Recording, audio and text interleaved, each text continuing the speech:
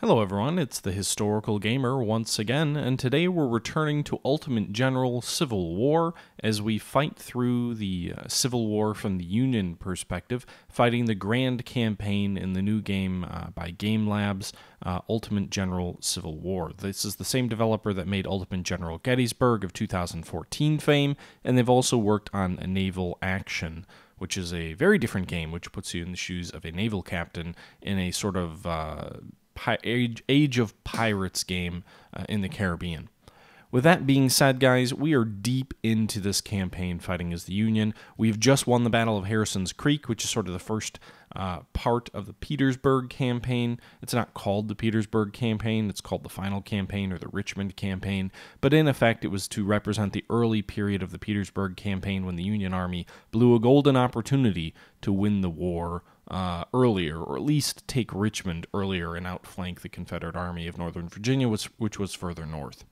In this video, we will fight the Battle of the Georgia Railroad. This particular engagement is to simulate the continued efforts of the Union Army under General Meade, but really under the direction of General Grant, to outflank the Confederate forces during the Siege of Petersburg. There were a series of actions and battles as the Confederates continually tried to, or actually the Union, continually tried to turn the Confederates out of their position, try to get astride these critical railroads which are riding in from the south, which were continuing to provide a bare subsistence for the Confederate Army of Northern Virginia and the Confederate capital in Richmond.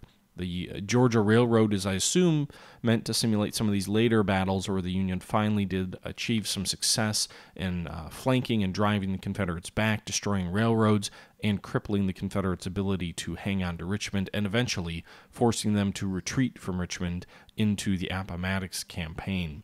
Now, this campaign, I assume, ends in a grand assault on Richmond, so while maybe it would be logical, if this battle is successful, for the Confederates to withdraw from Richmond, the final battle after this one, if we're successful, would be the Battle of Richmond. With that being said, guys, I'm going to go ahead and jump in. This is from a live stream from a couple of weeks ago, and this is my fighting of the Georgia Railroad battle. So I'm going to go ahead and duck out, and I'm just going to kind of turn it over to myself from a few weeks ago. Feel free to leave comments and thoughts below. We are closing in on the conclusion of this series. I know we've gone for almost maybe 60 episodes or almost 60 episodes now, so this has been quite a run, by far the longest of any series that I've done. I will be doing a Confederate Let's Play, but I think I'm going to structure it a little bit differently with some more historical discussion, historical topics, maybe not quite as regularly posting, although I will stream through it as well if you want kind of that experience. With that being said, guys, I'm going to go ahead and duck out, as I've already said, and I'll turn it back over to myself. Hope you guys enjoy. Meet you guys back up at the end. Thanks, guys. The Lorenz rifle. I feel like it's sort of the poor man's Enfield of, like, it came before the Enfield. It was a pretty decent rifled musket that a lot of people don't really talk about. It kind of gets overlooked. It's kind of like the underdog story. In the beginning of May 1864, our army departed Chattanooga, Tennessee, and continued further south. During our advance, we were confronted by the Confederate General Joseph E. Johnston, who continuously executed delaying tactics without giving a real battle. The Confederate forces withdrew along Georgia Railroad toward Atlanta, giving us ground to surround the city and build the entrenched positions. One of our corps is needed east of the city to control the Georgia Railroad. According to our latest reports, General John B. Hood has replaced Johnston in command of the besieged Confederate Army. Hood is known to be an aggressive commander, so all of our forces have been warned for a possible Confederate attack. Alright. I have played Crisis in the Kremlin, I can't pronounce your name, and I have a couple of two or three videos on the channel of Crisis in the Kremlin, where I had no clue what the fuck I was doing, because the game doesn't do a very good job of explaining to you what you're doing. Alright, start. General, our scouts report that a Confederate force is heading to our trenches. We need to deploy our men and repel the attackers. Hold your position at all cost, or the Confederates will be able to reopen the Georgia Railroad and receive valuable supplies. All of our troops are behind our positions. Oh, no, some of them are forward. Alright. Well, let's move these guys over here, and these guys over here, and these guys over here. Some artillery.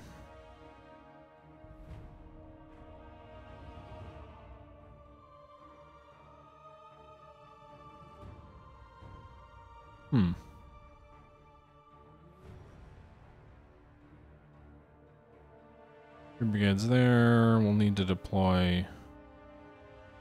I want to put some Spencers forward here too. I'm not quite sure where I should really set up. I don't know if the earthworks are great or if the woods would be better in this case.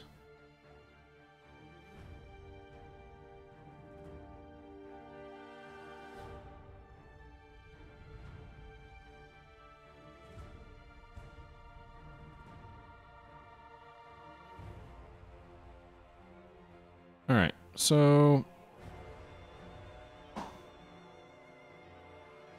go ahead and start and then pause. Get some of these guys into these entrenchments. I think the entrenchments is where they want to be. Where are those skirmishers? Here they are. Put these skirmishers in the woods here in front of the position. Meanwhile, along this line, we'll get the rest of these guys kind of in their defensive works. Doesn't look like there's any artillery defensive works. Just kind of leave these guys. They're a little bit more in the open, so they should be good to hit. I'm wondering if this house up here has some good entrenchments as well. All right, so these guys are moving there. We'll move here. Here. Guys move these houses. Here. I'm just trying to keep our guys in good cover. That's kind of my main concern, is to keep our guys in good cover, because that seems to be the most important piece in this battle. If they're in good cover, from what I've heard, is they'll be fine.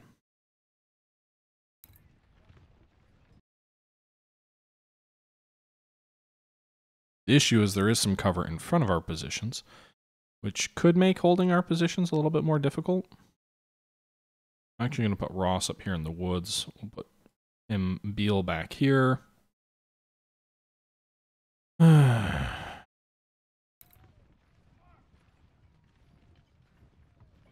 Cover bonus 100. So it does look like the cover bonus for these entrenchments is 100.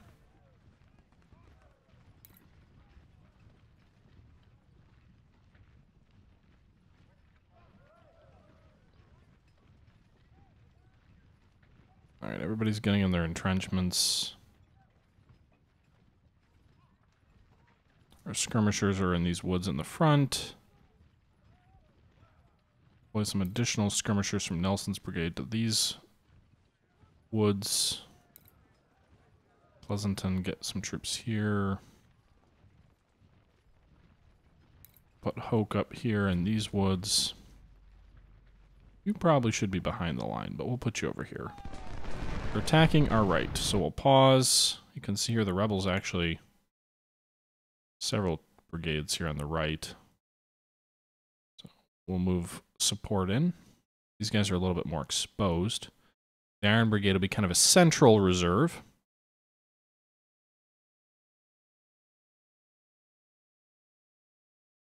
I think our repeaters are out. Our repeaters are not in fortifications here.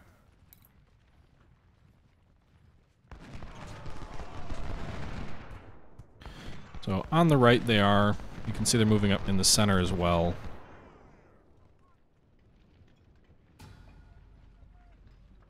Damn, the whole rebel army is attacking us. Right, pull back there. I don't want you dying. I'd rather you be in these woods, though. That would be great.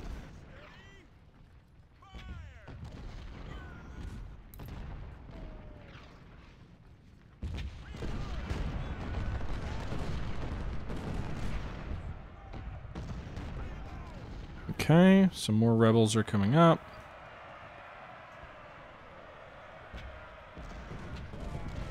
You can see here Strowl, they're just kind of charging forward. We've pulled some of these hoods. Ross's brigade was just losing too many men for not really a lot of gain. Go ahead and... we've got like a little salient over here too.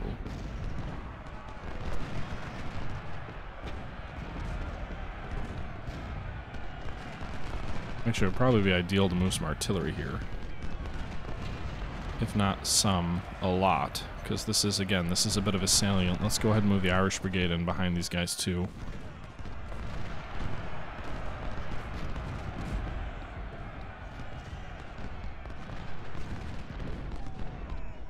Alright, so a general rebel charge, it would seem. Meanwhile, we've got some Spencer repeating troops here as our skirmishers. Run away! Through heavy cover.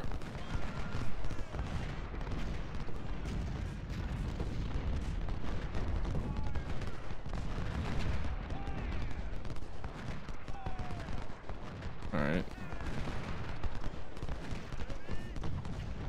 Okay, so we're withstanding the rebel attack here. We've got some troops in these woods that are delaying some of their attacks.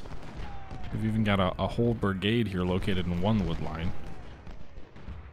We get over 15,000 troops, I think, as our reserves after this battle.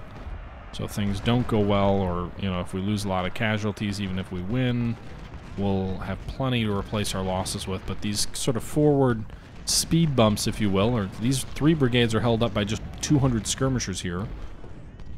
And meanwhile, Carter's brigade's been driven back by Baylor, who's, you know, done some decent casualties here. I don't know why Bates' skirmishers lost so heavily. They're being targeted despite being behind the lines. Let's go ahead and pull them out that way. I don't want them to be the target of anyone's attacks. I've already lost almost 100 men. And those guys have Spencers. Run away! I should have done a fallback, but either way, they're pulling out.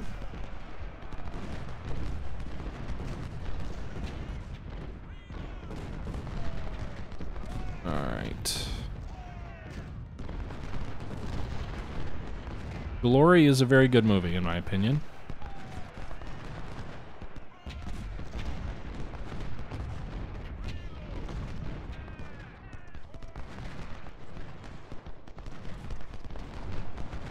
I'm sure some of you will find this not terribly entertaining or be, I don't know if offended is the right word, but kind of be pissed off. I was talking to a friend about, you know, I'm not going to wade too much into the politics, but about sort of the, you know, the desire of many to maintain Confederate monuments. And he made the statement that we should take all of the and again, consider he's from Wisconsin, so this is a bit of a northerner take. But he said we should take all of the Robert E. Lee, Stonewall Jackson monuments, replace them with Grant and Sherman monuments.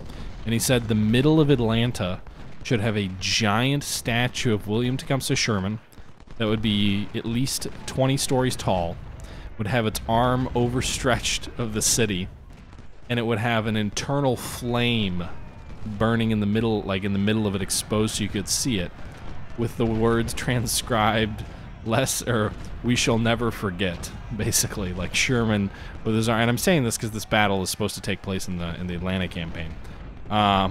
Basically saying that, like, the Union should just own the fact that it, you know, Sherman just demolished the city of Atlanta. Yes, he was joking, Francis. This was in a moment of jest and alcohol consumption, so believe me, he was not being serious.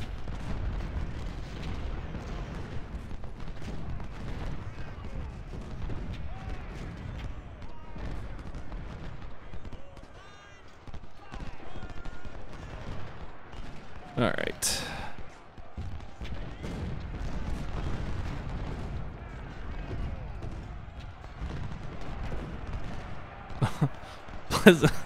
Pleasanton skirmishers, you're retreating the wrong way. And Pleasanton himself is getting beat up a bit there. But again, he's tying up 5 brigades. He just needs to make sure he gets out of there before he gets destroyed. Polk's skirmishers are all dead. That's fine.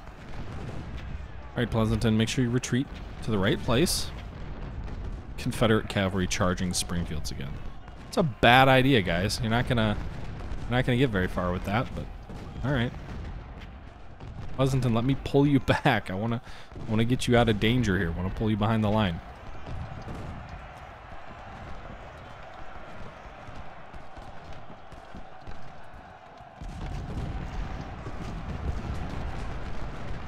Oh God, Hector, don't get shattered too much.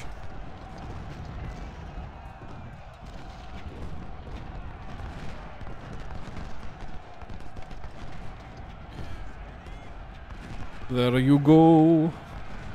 Inflicting casualties on the rebels. Die, rebel scum. Alright, so far things are going well. We're holding our own. The enemy's not really getting all that close to us. I'm gonna go ahead and fast forward a bit. Vaughn is wounded, but, you know, these things happen in battle. We flank the rebel attack on the right. In the center, they don't have the manpower to overwhelm these brigades that are like multiple times their size. Iverson could probably pull out a little bit. We'll do that. Probably should not have turned his back, but he didn't lose any men in the action. More skirmishers being driven back.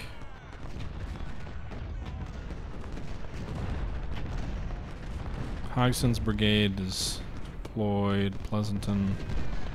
Black Hats, get over here. Fly wagon, go this way. Give that artillery some additional ammo. 2 more hours of just lines blazing away at the enemy. And the enemy being in relatively open ground and us being reasonably well entrenched. And the artillery, Allen's artillery brigade, keeps charging the Springfields. Alas, to no real hope of success. Let's see if Caldwell and Hector can flank the enemy. I'm always good at being a little bit over-aggressive.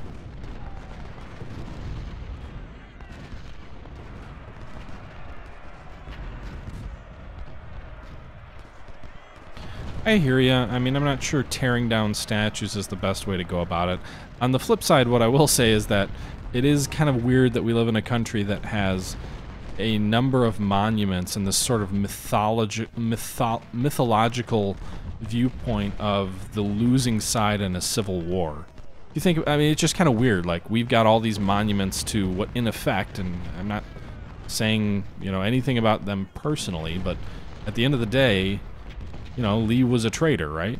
And what other country has a monument to traitor? Could you imagine communist... No, they're not really communist, but could you imagine China having monuments to Chiang Kai-shek?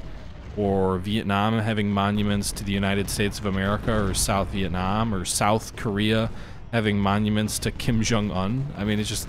Again, those may not be the best comparisons, but it's just kind of interesting. Like, it's just, we live in a weird country. Scotland, yeah, but didn't Scotland kind of win their independence-ish? At least for a while.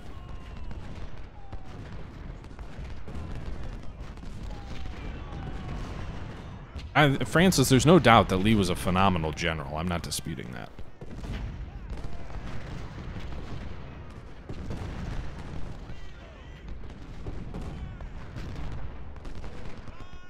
The Lost Cause is kind of an interesting idea, though. If only because, like, think about all the wars in history where countries that had even worse odds than the Confederacy had, and they won.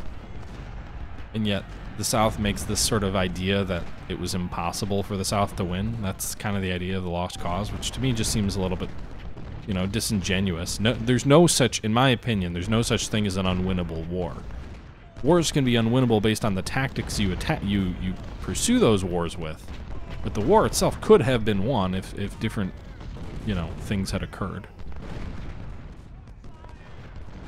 All right.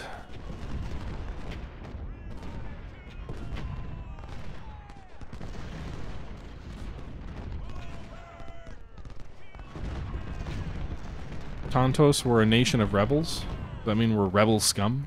I'm just thinking Star Wars-ish. Alright, 41 more minutes. Just have to kind of keep holding them off. So far, so good. So far, so good, General. I don't think we're lost, by the way, anywhere near...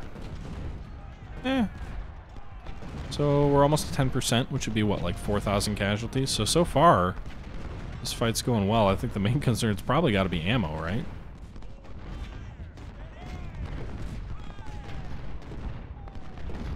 We'll pull our supply wagon out, hopefully while it still has some ammo. Use what it has left to help reinforce some troops in the north. If not, we can always swap some of these troops out. I feel like for having a brigade with almost 2,000 soldiers with Spencers, they've been kind of underwhelming with their performances.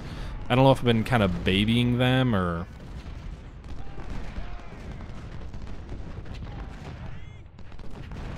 This thing is almost out.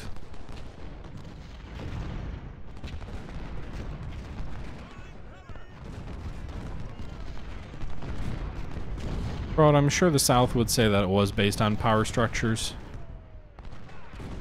I mean, I know I've already made a video of my view that the Civil War was fundamentally a war over slavery, and that most of the divides between the North and the South could be boiled down to the fact that the South was more, not exclusively, but more dependent on slavery than the North. All right, 4,000 casualties. We inflicted 16,000 on the Confederates. We captured a bunch of weapons, not as many as you would maybe like, but a good amount of weapons. Really not much in the way of artillery, but that makes sense because we weren't on the offensive. What did we captured a lot of Texas Tylers and Harper's Ferries, some M&Js. That's about it. Some pattern Enfields, which we'll go ahead and sell off right away. Officers, Major General Marion Vaughn was wounded. Frank Hodgson and Hector Dunsheen were promoted to Major General, and we lost Brigadier General Roger Reed to being a casualty. We accomplished all of our objectives, and everything in the remotely top half were all positive for Union forces.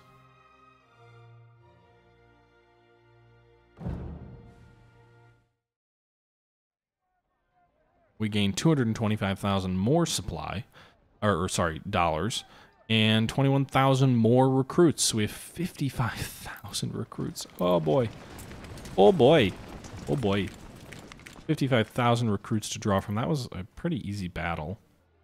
Let's go ahead and get these casualties replaced, though. Only 30 Spencers, so we're going to have an understrength Spencer brigade.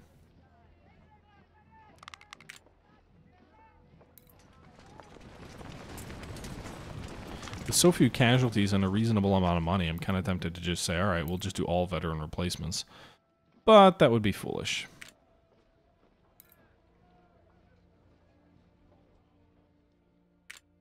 Let's go with Texas Tylers for you guys, so we can... Texas Tyler's better than our Lorenz anyway. Then we can free some Lorenzes up for some of the units that do have Lorenzes, so they can replace their losses. Alright. Beale...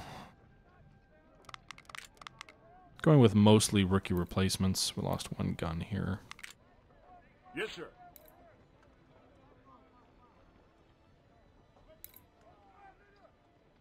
Oh, nice. They gain their first trait. Reloading time doesn't matter. Stamina, efficiency, speed. Morale and efficiency. Morale, I think, and efficiency.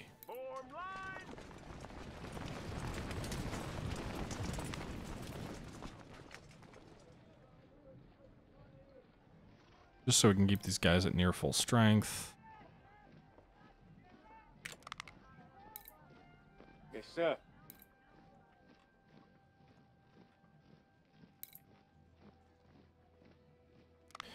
You guys just became a second star, by the way.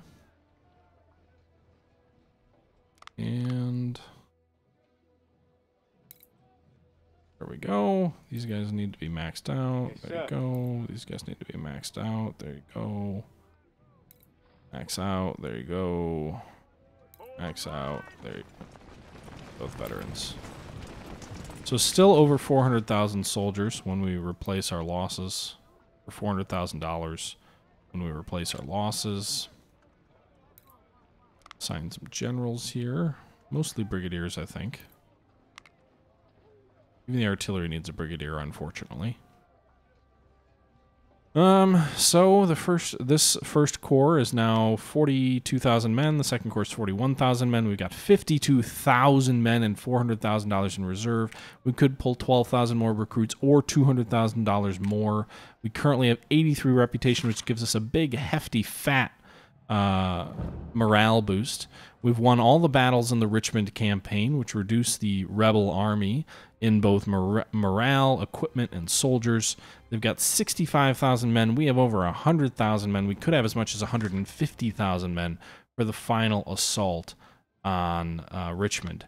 In addition to that, we're going to go with logistics because that's going to have the biggest impact on this particular battle. You can see here that our starting ammo supply will go up 5%, which will also help in that battle. Additionally, some of you have recommended we go to 35,000 supplies in our cores, which would be the maximum amount, but we've got the money. It's only a couple $1,000s to do that. So we will go ahead and max everything out at 35. It looks like one of our guns we need to go ahead and replace casualties with. All right. So we'll need to build out the 3rd Corps and equip it. We've got a bunch of generals here, or colonels, or major generals, or whatever, that can fill out this 3rd Corps. I think we're going to have a full 3rd Corps, a full 1st Corps. We may bump some of these units up to 2,500 men. Probably just go to battle with 3 corps, but it should be a good size army. You think the campaign will end with a defeat? How would you lose the war with all of those victories if you lost Richmond? I don't know, but we're going to try and outnumber the Confederates very heavily. All right, guys, and that's going to do it. I hope you're, hope no one's outraged at my joking around. Again, the friend was joking about some statues as far as what could be put up. But with that being said, guys, we're on to the final battle, the final culmination of this entire series, this entire campaign. The Battle of Richmond is up next. With that being said, guys, we are going to go ahead and bring this episode to a conclusion, and when we meet up tomorrow, we will be fighting to win the Battle of Richmond. All right, guys, until next time, this is the Historical Gamer saying once again, thank you for watching, and until next time, have a great one. I'm out.